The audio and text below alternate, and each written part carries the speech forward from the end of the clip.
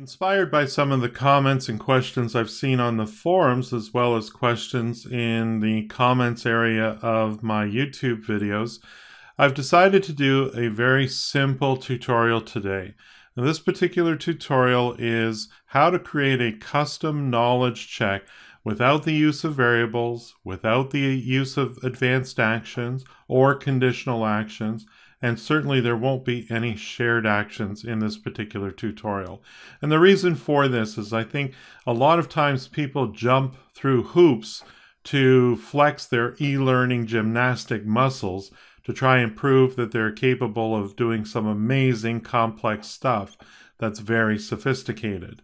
But I think you can actually do quite a few really interesting things with just using simple navigation, and that's what we're going to do today.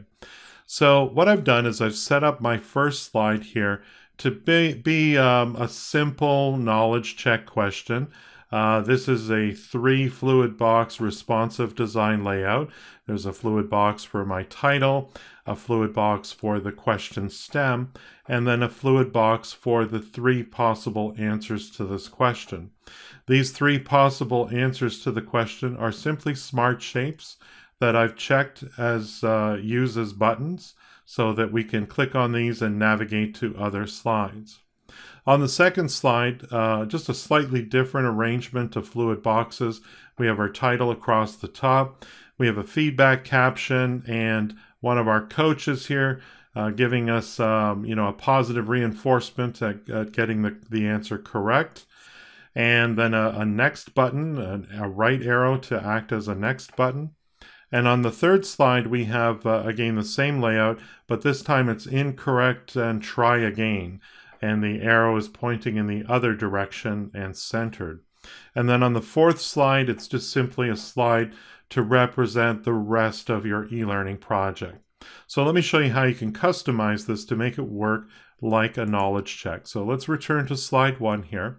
I'm going to select all of these answers right now and change them from their default on success action to jump to slide.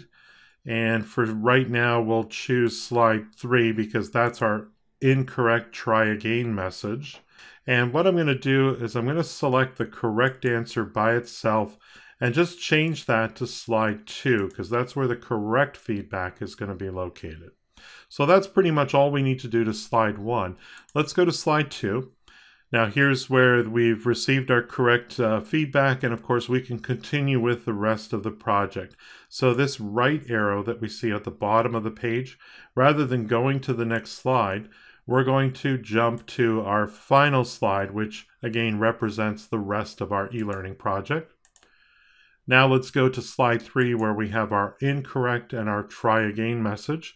We're going to select the left arrow. In this case here, we're going to change that to jump to slide and return the user back to slide 1 so they can make another attempt.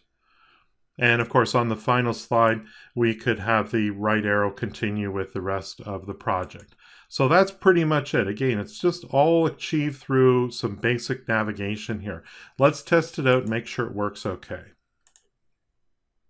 So here's our slide 1, custom knowledge check. And of course, as you can see, this totally works well with responsive design. We've got some nice rollover effects on these buttons as well.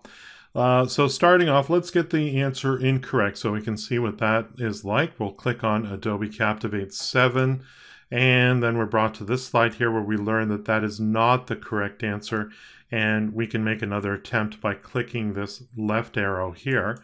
So now let's choose the correct answer, which is Adobe Captivate 8. And of course, we get the correct feedback, and we see Angela giving us a positive reaction to let us know we've done a good job. And now we can click the right arrow to go on with the rest of your project. So this particular example is in keeping with the KISS method, which is keep it simple, smart guy. So So hopefully you can take advantage of this. If you're not quite ready for variables and advanced actions, here's a great way that you can add interactivity to your e-learning projects. If you thought this video was useful, please share it with your colleagues. If you need help with your next e-learning project, consider hiring me. My focus is to create effective e-learning that helps you achieve your business goals. Visit my website at captivateteacher.com, follow me on Twitter at PaulWilsonLD, and don't forget to subscribe to my YouTube channel.